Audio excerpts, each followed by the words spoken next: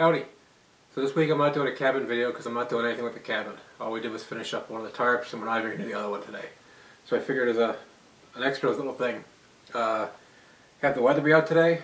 I took a yearling buck, nothing impressive. But it was snowy and crappy out all day long, so time to clean it.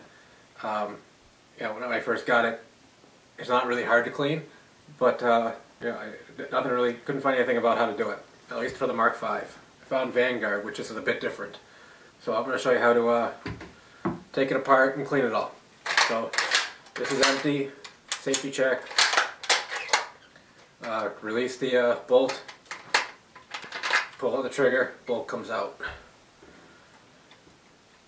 To remove the action from the stock, use a screwdriver set that's designed for working on firearms. You don't want to use the wrong size screwdrivers, otherwise you might mar them up. So there's two bolts on the two screws on the bottom, front one and the back one. Front one is smaller, back one's longer. Take these out.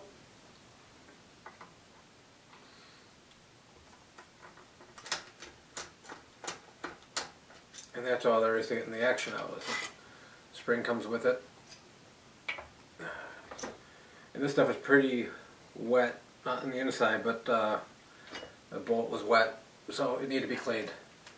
So the action comes apart, there's water underneath all this crap, so yeah, it had to be cleaned. Here's the magazine, comes out of the bottom. We'll put this off to the side. And this is really as far as I take it apart. You can take it, there's one screw here and the trigger will come out. I don't take the trigger out for the most part. I don't really see a need. It's never really gotten wet in there when I look at it.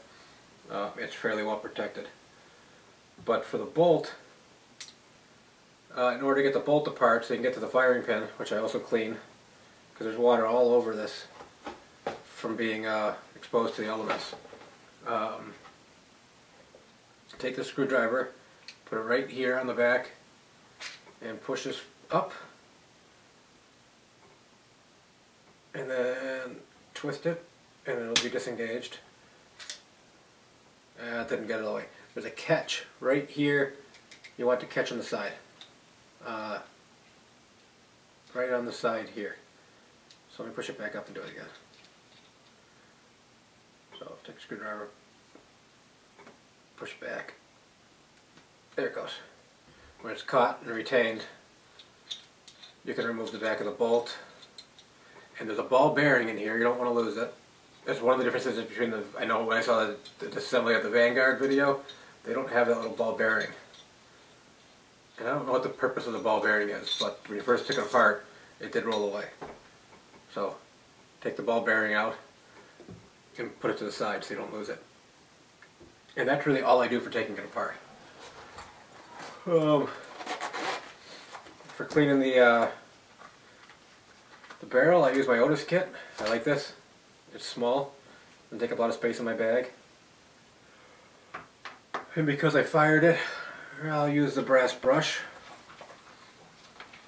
It comes with this. This is like every caliber and shotgun I think is in this thing. I just dropped one of the brass brushes. Let me see which one this one. They're all marked for caliber. This is 27. Let me find the 30 caliber brush. It's probably the dirtiest. It's the one I use the most.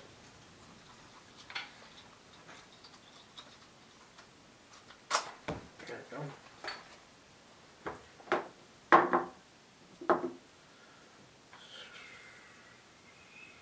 Yeah, 30 caliber. They're marked for caliber right on the brush. Put it in there. Little hoppies. I love the smell of hoppies.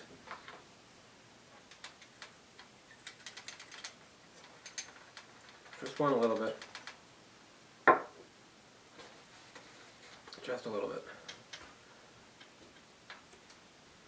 And then I run that down the bore from the breech. Once it comes through,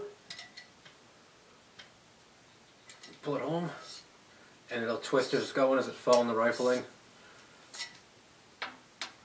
And just look at the action.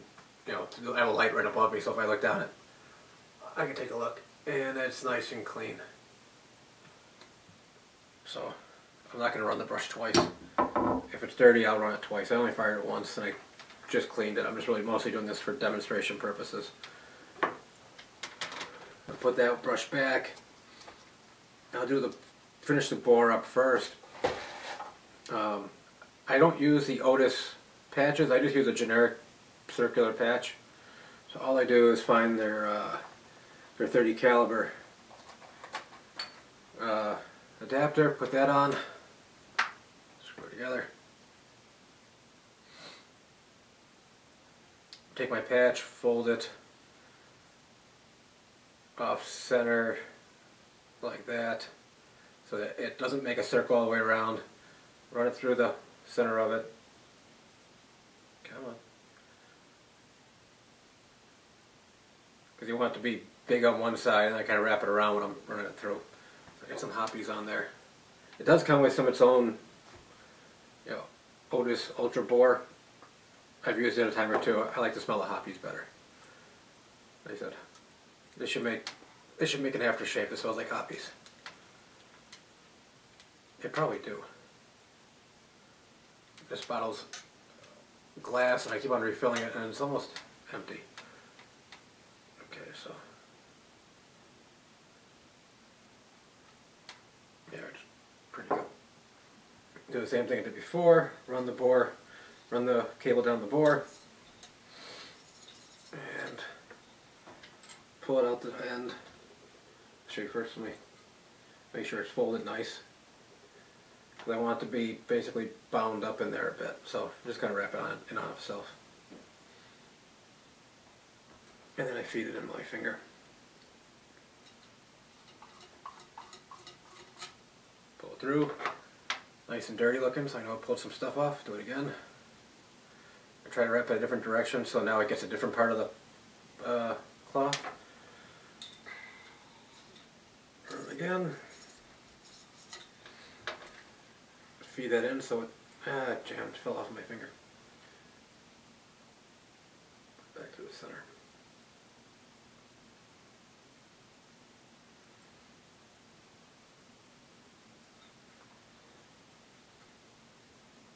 Okay, feed it through. And that looks nice and dirty. I put this to the side, take this, put it over here for later. Again, look at the bore. So I look at the bore, I check it out, make sure it's nice and clean. Looks good. I don't see any load up in the rifling. Looks good and clean. Like I said, the Weatherby's a really easy rifle to work on. The only thing I have to scrub down on the inside at all really is the way the bolt's designed is there's 9 sets of locking lugs.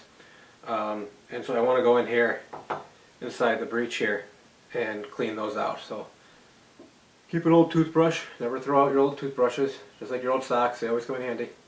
Your wife might disagree. She's totally wrong. Take a toothbrush. Just scrub that area out. And really you don't have to. I mean, it's not going to stop it from functioning, but it only takes a minute and a half. Clean the feed ramp. Clean this whole area here. This is all exposed when you're opening up the action. Well, I'm going to just scrub this whole area here with the toothbrush. Scrub the back. The bolt comes through. And scrub all this out. We'll come back in a minute. I'll wipe off the excess. Let's scrub all that in.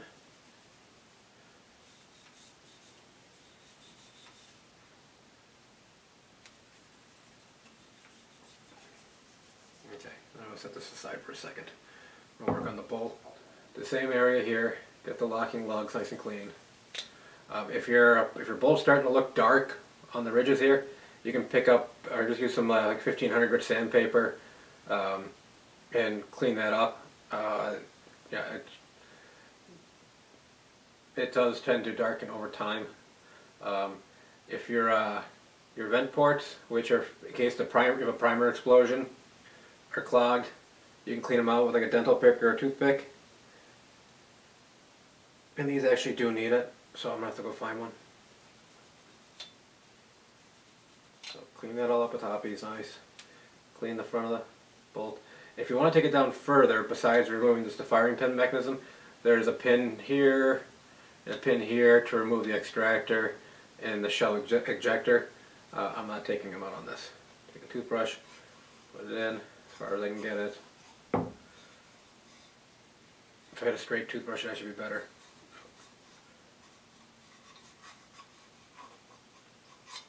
Okay.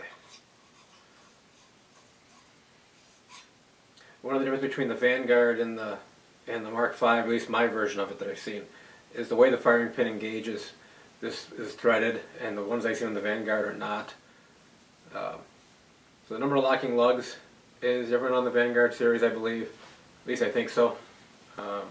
The Mark V is has 9 locking lugs, and it's pretty indestructible as far as actions go. So I'm just going to scrub this whole thing down, and I am going to go grab, I think a dental pick would work for cleaning those out. I'll be right back. Okay, I didn't have a dental pick, but I found a twist tie, so I'm just going to go ahead and keep it tipped upside down and clean out these vents and any other schmutz that's in there. Should fall at the bottom.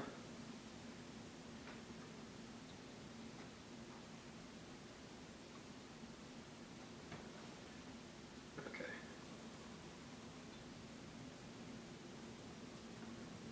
Okay, that's nice. I'm going to clean the hoppies off, and afterwards I'll clean the inside up with some shooter's choice grease so action's nice and smooth. Next I'm going to work on the firing pin. Same thing, I'm going to scrub the spring down. Firing pin really, it's not affected by the fact that it's wet outside. It is pretty self-contained, but you got it apart, you might as well clean it. Scrub it down. And you're only going to apply a minute amount of lube to all these parts. So, and we're going to clean this up.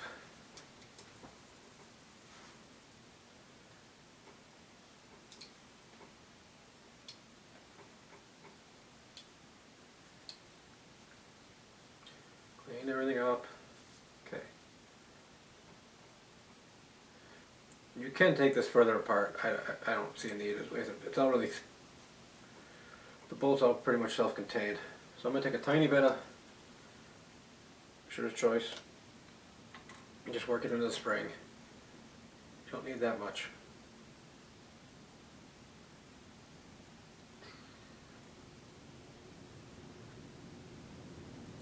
Come on. Here it comes. Okay. More than enough. Keep that out. Side, you're going to use it again in a minute. Just work it in and wipe off any excess.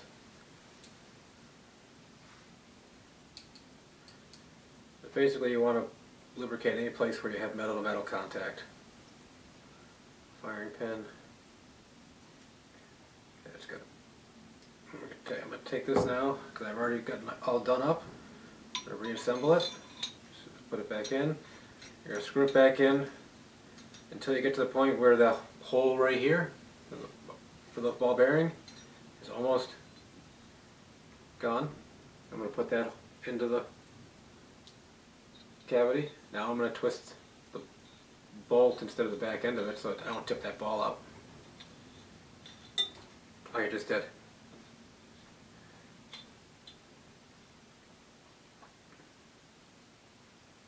Okay, put it in there, leave the bolt up.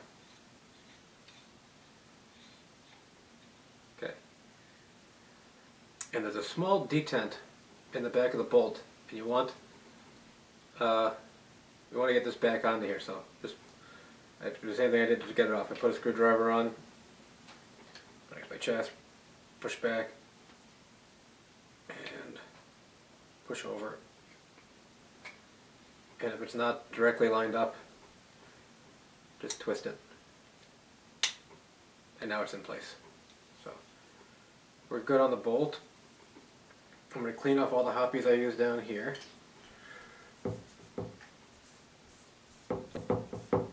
said, I'm going to lube it up afterwards with the shooter's choice and key places. Clean up all this.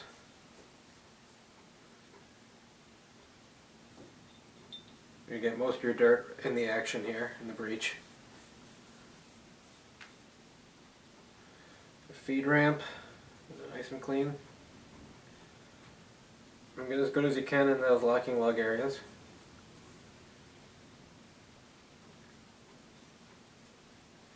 Okay, clean the trigger assembly. So some people take their trigger assembly off and they do a complete clean. I leave mine on. And so far I've never had any rust inside of it. And I have taken it off to check. So I don't find a need to. Okay, I'll clean the barrel when I'm all done. So I take a little bit of shooter's choice. I get it in the locking lug areas. Again, too much is almost worse than not enough.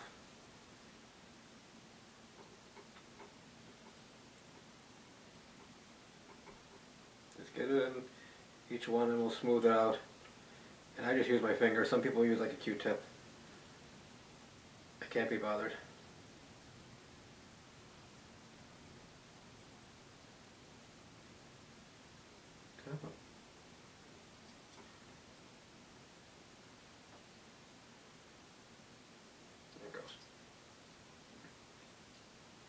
Put a little bit on the back of the action so it's nice and smooth.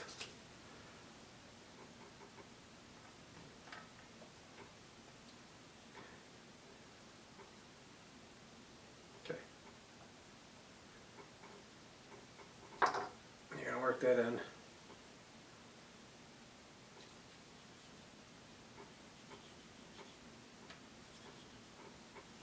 All the way around.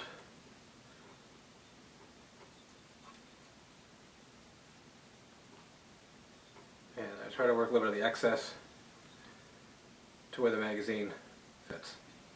So I take my guns apart often. Even the ones I don't fire, they get taken apart a couple times a year.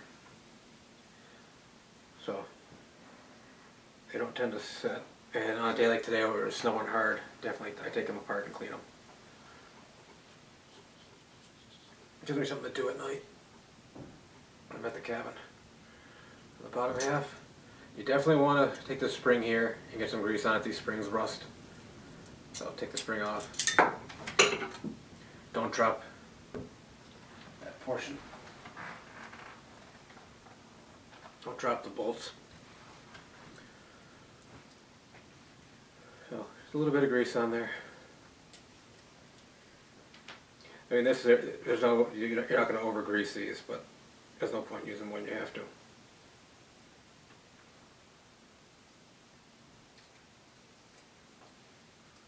Okay, take this side again. Work the grease on both sides of the spring. And clean that off. Make sure you remove the spring and get the bottom side. Just work the grease in. Just to keep it from rusting.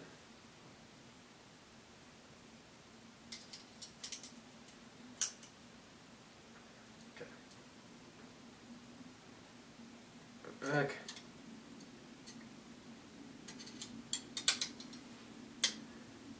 And then on the bottom I just use hoppies on the trigger guard magazine bottom here. This is an 80s vintage. I don't know if other vintages of the Mark V are different. It's the only one I own, so.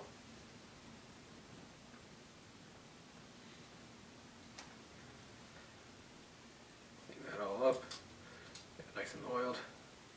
Put it down.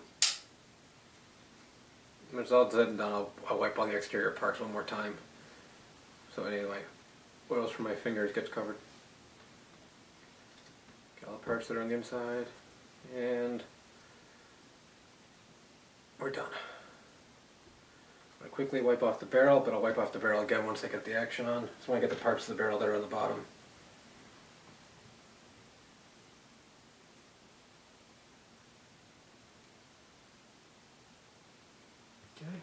Nice and clean. Get all my locking, or get all the lugs that are on the bottom of the barrel clean. Front of the scope mount. Some parts are just easier to do when you have it apart.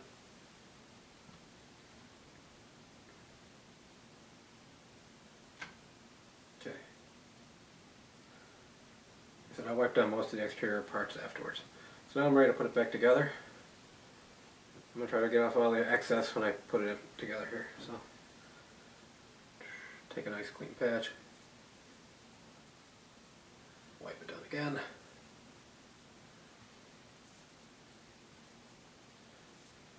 It takes twice as long doing this, talking about it, than it actually usually takes.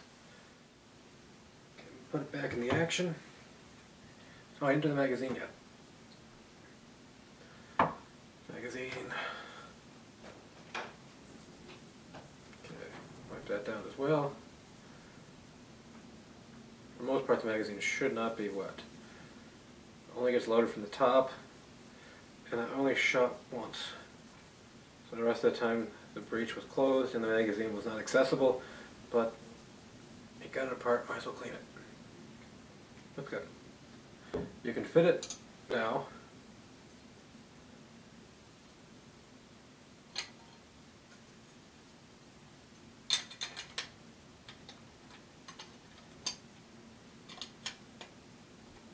You can fit it into the stock.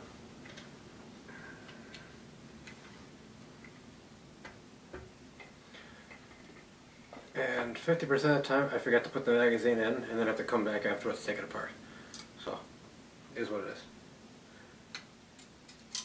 'Cause if you do, you can just put it in from the bottom. Slide the spring in, put the bottom on, long bolt goes in the back, short one goes in the front. Use a proper size screwdriver. Don't just pick any old screwdriver up. You want it to be the right size, otherwise you're going to mar up your threads. You're going to mar up your... So I could pretend like this is actually, continuing on where I was, but I didn't empty the stupid card out. It was the second time I've had to delete old videos. So, like I said, if you tighten up the screws, tighten them down good, but you don't get to be monkey tight on them.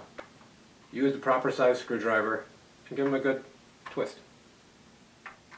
You don't want to do it so that they're, like I said, monkey tight. But they're good. In order to get the bolt back in, it's fairly simple. There's a detent inside the action, and in order to get it back in, you pull the trigger to pull the detent down, and that will allow the bolt to go back in. There it goes. Once it's past that, in order to get the action out, you pull the trigger, and that lets the action slide in now. So once the action's in, it's back together. If you want to test the action, in a Weatherby Mark V, the action will only open if it's on fire. If it's unsafe, action doesn't work.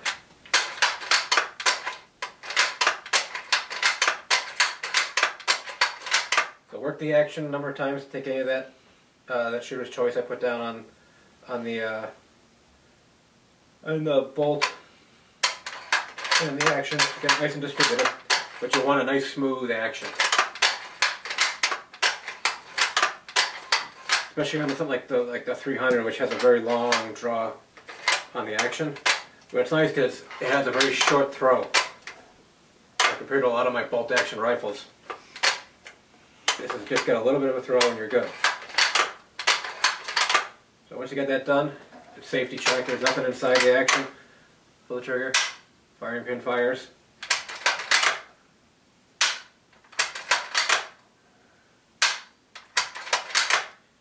That's all there is to it. This is a disassembly of a Weatherby Mark V in 300 Weatherby caliber, 80s vintage. Just to give you an idea, let me see here. I think this one's made in Japan.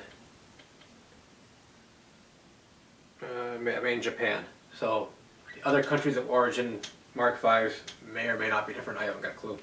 Yeah, this is mine. And it's an awesome rifle. I'm glad my dad gave it to me. This is a family heirloom. Although this high gloss stock, I'm always every time you take it out in the woods, I'm always afraid I'm going to scratch it, and it's got scratches on it. This rifle isn't mint condition. It's in very, very nice condition. But I'm always afraid. Well, like my dad always said, if you're not willing to use your tools, there's no point in owning them. So, again, assembly and disassembly and cleaning of a Weatherby Mark V. And this particular one is in Weatherby 300 caliber from an 80s vintage Japanese model. Thanks for watching.